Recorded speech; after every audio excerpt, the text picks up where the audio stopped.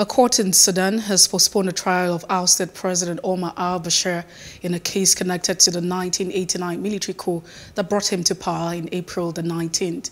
In May 2019, Sudanese prosecution opened an investigation into charges against al-Bashir of undermining the country's constitutional order over the coup.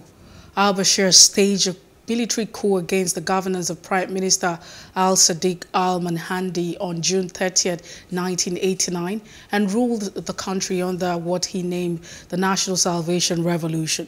The former president is currently spending 2 years in prison after being found guilty of corruption.